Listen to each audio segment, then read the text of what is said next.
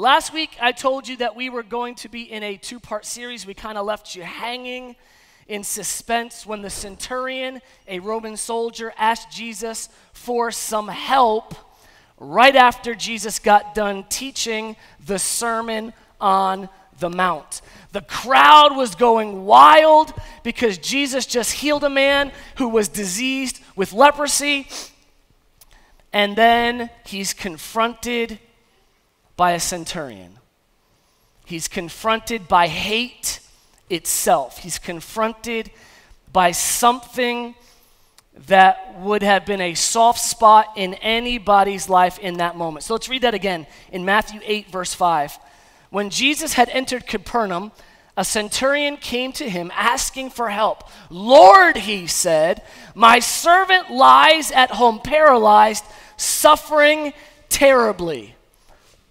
Last week we said it's kind of ironic that a man known for inflicting suffering is now worried about someone's suffering. And Jesus answers him and says to him, "Shall I come and heal him?"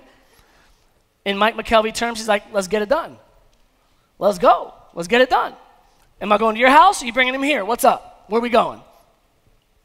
And the crowd and the disciples are like, "Jesus, are you crazy? What are you doing?" Ready? And this is what they're really saying. Jesus, he's not one of us. He's not one of us. And I just got to throw this in there. It's so easy once we become Christians, once we become members of a church, to begin to learn Christianese. You ever speak Christianese? Christianese, someone says, "Hey man, how you doing?" "I'm blessed and highly favored of the Lord, brother. How about you?" I'm like, dude, do you talk like that at work? Like, what? Blessed and highly favored of the Lord, brother? Like, that doesn't make sense, but it makes sense in church. And church is like, well, I like church for us, but I don't know if everybody should be in church. I think some people need to clean up their behavior, because some sins are worse than others. And once they work on that sin, then because after, I don't want to sit next to them.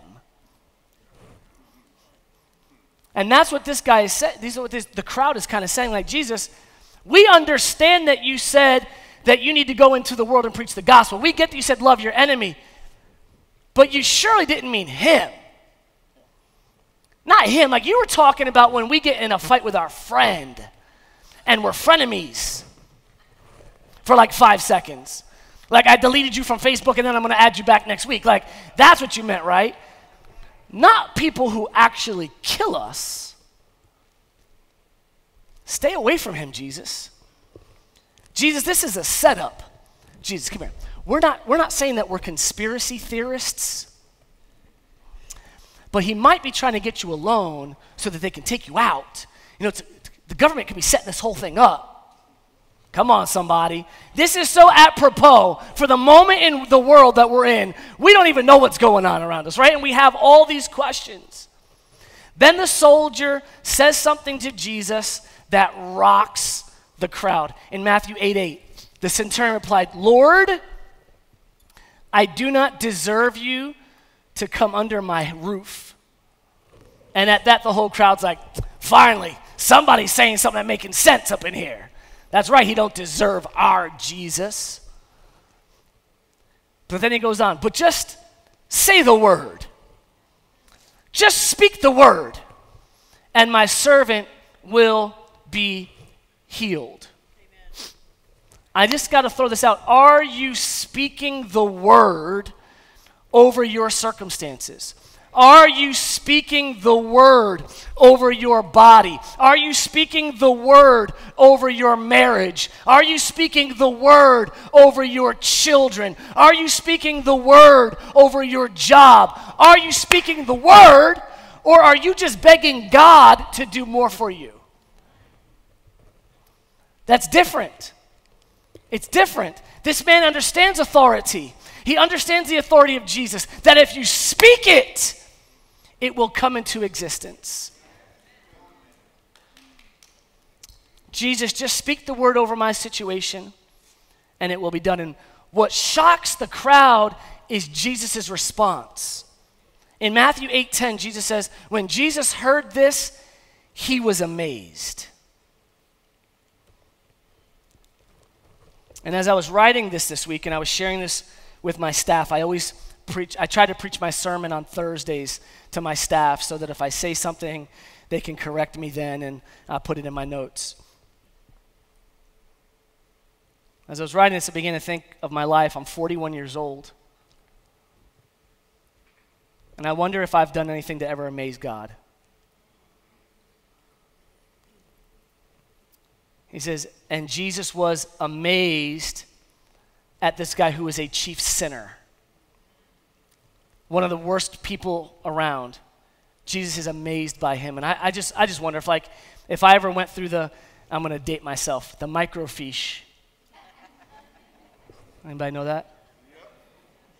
Oh, you just didn't write a paper back in. If you're older than 40, you know what microfiche is if you ever wrote a paper.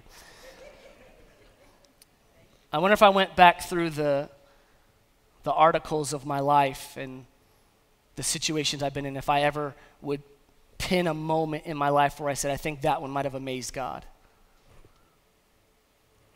Not that I was getting down on myself, but I was like, man, this guy who's like in a really bad spot, he's not a good person, he amazed Jesus. And said to those following him, so now he's telling everybody, he's telling his 12 apostles, the guys who are going to go out and start every church that's ever existed, truly I tell you, I have not found anyone in Israel with such great faith. Ouch! Jesus, I left my fishing boats and my family's career to come follow you. That's not faith. Listen, how do I say it differently? I haven't seen such faith in all of Israel. Peter, John, not you. This guy understands what's up. This guy understands the kingdom of God. And he's a sinner. Like beyond sinner, like doesn't deserve Christian. This can't be so. Jesus, you can't say, well done, thou good and faithful, to this guy. Are you serious? I'm working so hard to be Christian, and I'm not sure I'm going to hear, well done, thou good and faithful servant, enter in your rest. And you're telling this guy?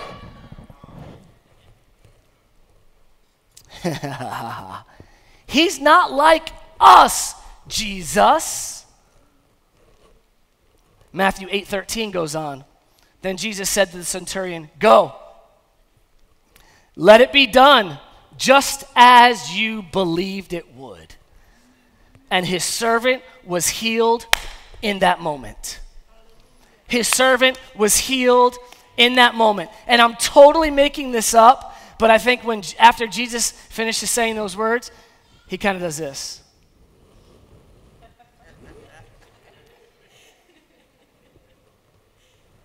I think he gives this little smile, this little smirk. Bet you guys didn't see that coming. Bet you didn't see me doing that today. Jesus knew it was coming. Before the foundation of the earth, God prepared a moment that this centurion would have faith greater than any other. Jesus knew that this was going to happen, but no one else did. And then the story just kind of ends. Jesus just packs up, he heads to Peter's house, and they have lunch. And the crowd stands there stunned. Stunned. What did we just witness? We're allowed to do that? And they're processing. They're thinking like, he preached this to us on the Sermon on the Mount, and his deeds matched his words. He meant what he said. he didn't just simply say something and say, do what I say, not what I do. He said, follow my lead. I'm going to teach you the instructional side, but I'm also going to demonstrate unto you what it means to be in the kingdom of God. Just throw this out there today. Do your deeds match your words? Few simple things. I'm not looking at anybody in particular. I'm looking at people online. If you say you're going to be somewhere at a specific time, are you there on time? Or do you make some kind of joke out of it? Well, you know what kind of time I'm on. Late? Liar? Waste my time? I don't get where that ever became funny, that you gave your word to be somewhere on time, but then you felt no urgency to keep your word. I was raised that a man's word, this is scripture, a man's word is more valuable than gold. Come on, somebody. I know we don't want to hear that kind of stuff, but this is what these people were amazed about. He said something and he did what he said. He told us something that was difficult. He told us something that was hard, but he did it himself. He wasn't like the other religious leaders who were full of whitewashed bones, the Bible says, whitewashed tombs. They were all words, but they didn't live the life. They did all this fasting, they did all these works, but they didn't live it in their everyday lives. And that's the fallacy of being Christian. Well, all I had to do is pray the prayer, right? No. We were never called to be Christian. We were called to follow the leader, to follow his lead. Jesus' words were more than simple hashtags. Hashtag goals, hashtag love your neighbor, hashtag, and then I'm going to get in somebody's business. Can I get in somebody's business? I'm there. Do you really LOL when you LOL?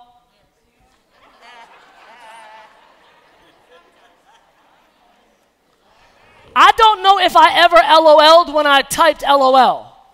It was just one of those things like, oh, that was funny, but I'm going to give you a pity laugh, so I'll just say LOL. Funny. But here's what's happened with that, because I'm a chronic LOLer that doesn't actually LOL. Here's the fallacy with that. When you get a text message and someone says, or you see a Facebook message and it says, please pray for my brother, he's in the hospital, and then we just send the emoji of the hands. I want to comment on every single person who did that. Could you tell me what you prayed exactly? What were the actual words that came out of your mouth when you told me you prayed? Nothing! You didn't say a darn word! You didn't say a thing! You just wrote back, praying for you. What you really meant was, I'm going to think about you for this 1 second and I'm going to forget about you 10 seconds later. That's what you really did. And that wasn't Jesus. If he LOL'd, he LOL'd. If he said praying for you, he stopped. He stopped everything. He said, suffer not the little children to come unto me. Let me pray for you. His words matched his deeds matched his words. Jesus wasn't like the person who says praying for you but doesn't. He wasn't the Christian who saw someone stranded on the side of the road waiting for help and did praying for them. I call that the Christian drive-by. The Christian drive-by. Someone's on the side of the road, Lord, send laborers. I did. You were there. That's Christian though. That's Christian. I'm going to pray for you from a distance. And Jesus says, I get praying, but praying's between me and you. Go do something for them. Help your neighbor. This was the Sermon on the Mount. Here's some heavy news today. Ready?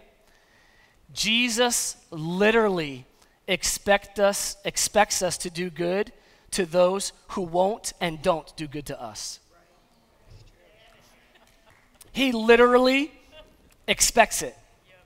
He literally expects it. It wasn't an idea. It wasn't a philosophy. It wasn't the Christian mantra. He literally expects you to do good for the centurion who might later kill him. And that's the truth of the matter. We don't know who this centurion is. He's part of the Roman guard. He might have been on the team that actually later crucifies Jesus. Yet, in that moment, he did good for his enemy. Jesus literally expects us to love and do good to those who do not look like us or act like us.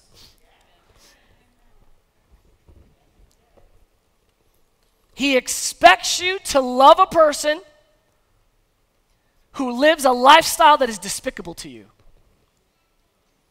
He literally expects you to love them. He literally expects you to love them and to do good for them. He expects us to do good to those who don't even like us. But we don't actually think he meant these things literally, right? I mean, he meant it like while we're in church, while we're at home. He didn't mean this for strangers, right?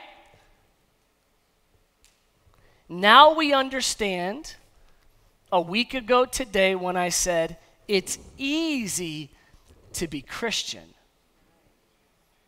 But it means something totally different to be a Jesus follower. Because here's what we know. It's easy to love people who look like me. It's easy to love people who think like me. It's easy to love people who live like me. And it's easy to love people who agree with me. Because it's easier to be a Christian than a Jesus follower. And listen,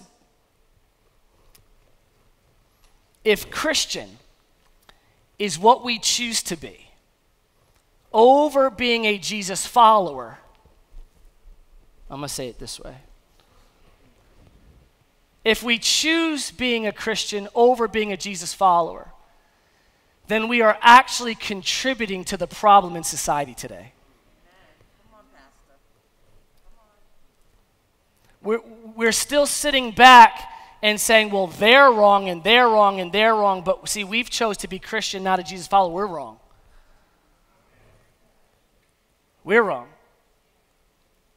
Because a Jesus follower was sent to this earth in this generation to be a solution, not merely a mouthpiece to point out problems. Anybody can be a siren pointing out trouble. But a follower of Jesus will be a catalyst for change. They will be the catalyst for solving problems. I'm going to throw something out there today. Probably get more hate mail. But I was attacked pretty hard by some people on social media, by some Christians, for being part of a rally. Being part of a rally surrounded by people who did not look like me. They did not have the same skin color as me. They didn't have the same signs as me. They had different moral values than me. They were protesting different things than me. And I was attacked pretty hard. How could this man of God, this Christian, be in a place like that? I wonder what it looked like on social media when Jesus was sitting next to the Samaritan woman at the well.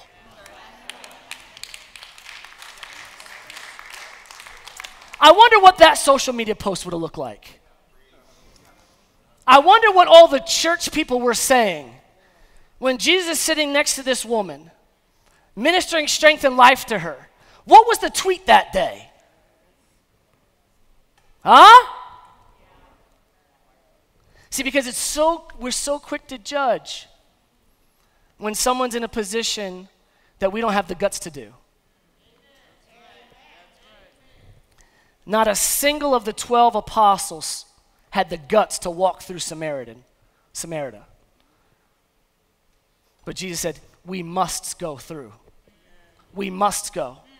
I have a date with someone who doesn't deserve me, who doesn't want me, and I'm going to be judged wrongly for it.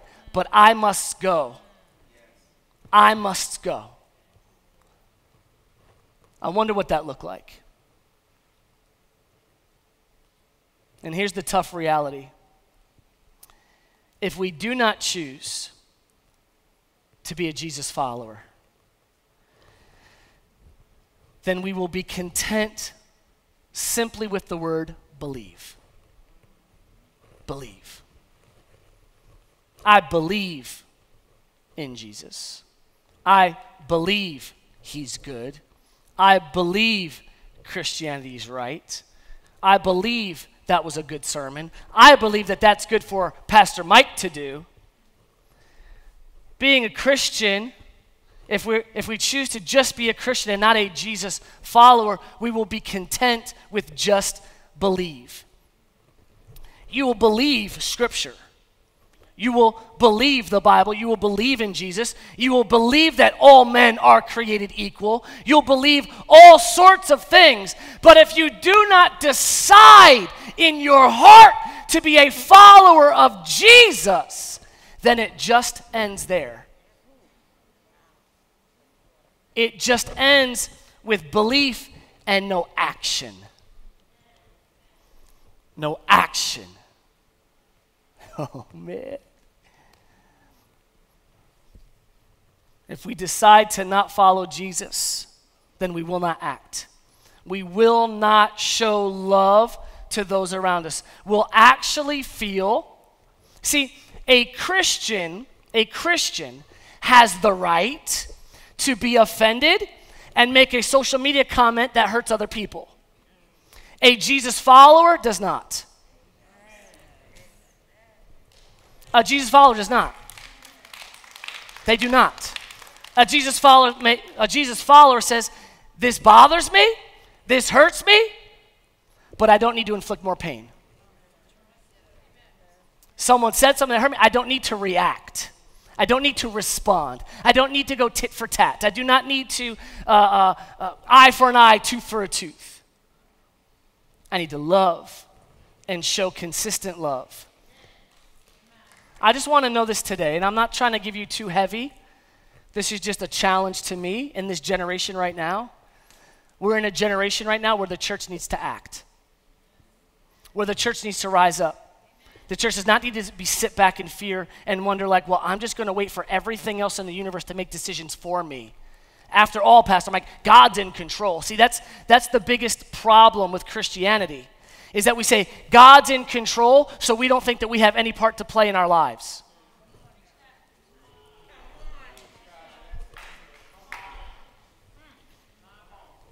God is in control of what you give him control of. But the things in your life that you have not surrendered to him, he is not in control of them. You are. All right. I wonder today, can you be the answer to someone struggling right now? Can you be the healing hands of Jesus to your neighbor right now? Can you be words of comfort to someone around you that's hurting? Can you go the extra mile? Because true belief needs to lead to action. Jesus said, do good. He did not say, believe good. He said, do good unto those who spitefully use you and persecute you. He didn't say, believe good about them. He said, do something. Be the difference. And here's the deal. Jesus saw all this coming. You got to understand today, those in the room and those online, you got to understand this today. Jesus saw COVID-19 happening in the design of the world. He saw that there would be a day that a pandemic would be released, that there would be shutdowns, that the church at large would simply disappear and then have to rebuild. And he chose, and I'm not trying to get too end time prophecy on you all. I could really freak you all out if we did that.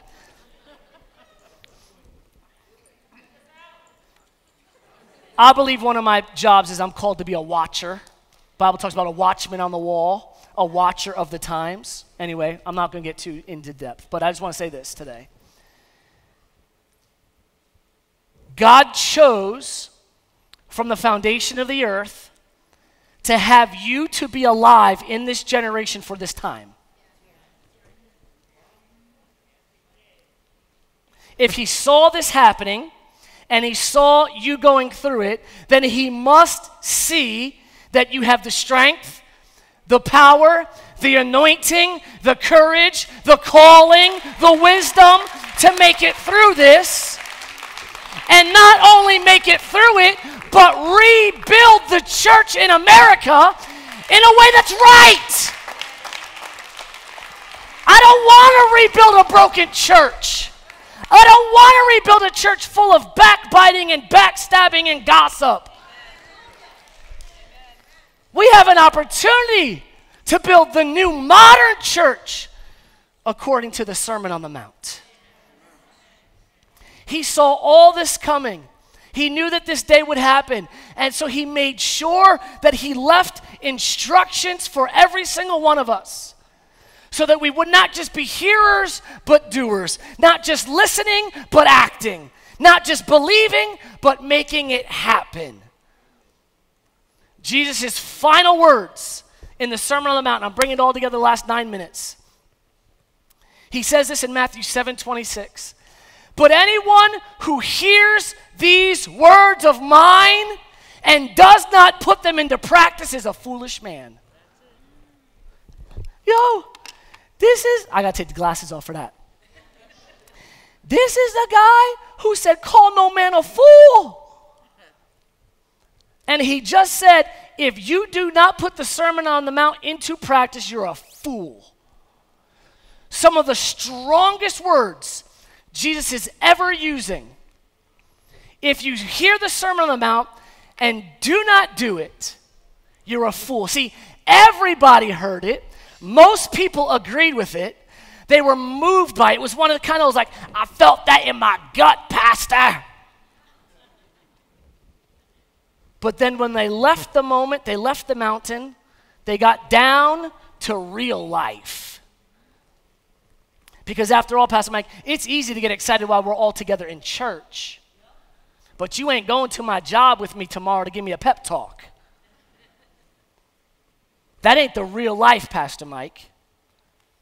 Jesus says the person who feels that way is a fool. They are a fool because they're fooling themselves. This is what he's saying. They're fooling themselves. Ready? They fool themselves into thinking that they are better than they really are. These people who believe they have found favor with God, but they really don't possess it. And so Jesus closes out with a last sentence. He says, they are a foolish man who builds his house on the sand. What does this sentence mean? This sentence means that they built a beautiful life. They were successful. They were maybe rich. They had a beautiful marriage. They had beautiful kids. They drove a nice car. They owned their own business. But God was never in it. They built a beautiful life, but there was no foundation. They believed. They heard the words. They wanted the blessings. But they did not build it on Jesus. It was a Chip and Joanna Gaines kind of life. It was legit. It was amazingly beautiful. But Matthew 7:26 and 27 says, the man who built his house on the sand, the rain came, and the streams rose, and the winds blew and beat against the house, and it fell with a great crash. I'm a Christian! But then COVID happened, and we fall apart. That's the sermon right there. That's the sermon right there. Yeah, but I go to church every week, but you never built faith. You never did the word. And so when every circumstance in life happens, you fall apart. You crash into the river of circumstance and are washed away. Somebody got to tweet that. The men and women who make a difference in the world are not the people who believe right. The people who make a difference in the world are the people who act and react when something isn't right. I need an amen over there, bro. Yeah. Okay, good. Thank you. Thank you. The people who make a difference are the ones who act and react when something around them isn't right. I need to be the solution when something needs to be done, when something new has to happen. So let's close with this idea today. Do you love your neighbor? Well, Pastor Mike, you don't know my neighbor. Their dog keeps going to the bathroom on my lawn. See, we'll never love our enemy if we can't simply love our neighbor. Here's my challenge once again.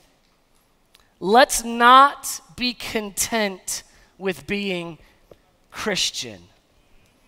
Let's follow. Let's continue to do what Jesus said. In John 14:12, Jesus says this, very truly I tell you, whoever believes in me will do the works I've been doing. And here's the promise. Here's the promise. This blows my mind. And they will do even greater things because I'm going to the Father. He says, in the book of John it says, listen, if we wrote down everything Jesus did, the world couldn't contain the books. And then he says, yeah, but you know what? If you do what I've been doing and do the Sermon on the Mount, you'll do even greater works than anything I've been able to do. He said greater works, not greater beliefs. He said greater works, not greater church services. Not greater sermons that we agree with. Greater action. Be followers of Jesus. I want to read this sermon, this scripture to you today. And it starts with, but God. But God demonstrated. God acted.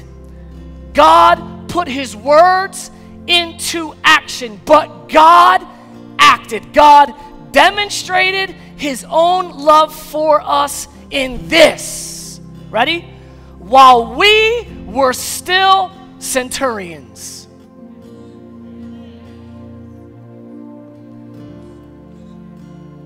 Oh, don't think that story wasn't about you. You were the centurion story, not the disciple. At one point in your life. At one point in our lives. While we were yet sinners, centurions, the worst of the worst, Christ died for us. Well, Pastor Mike, I know that you can't lump us all together because, I was actually a really good person, my whole life. I've always done the right thing. Your pride smells horrible. No, you weren't. Your righteousness, the Bible says, is a filthy rags. Your ability to be good is filthy, dirty. stinky. Huh. You ready for this? When Jesus was raised from the dead,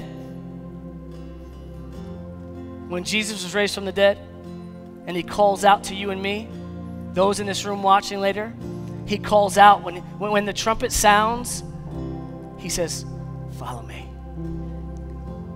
Follow me. Follow me. Everything that he's always said was, follow me. He ascends, he sits at the right hand of the Father, follow me. When the trumpet sounds, the dead in Christ shall rise, and those who are here will call to be with them together. He says, follow me into your rest. Today, if you would follow him, we would astonish the world. We would astonish the world with a brand of love that will change everything.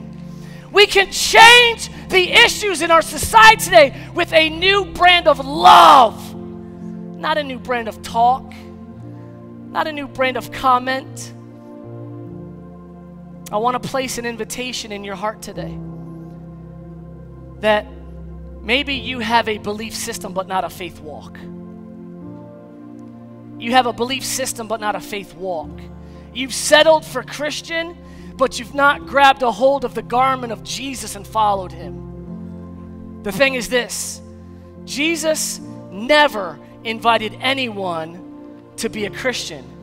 He invited us to follow.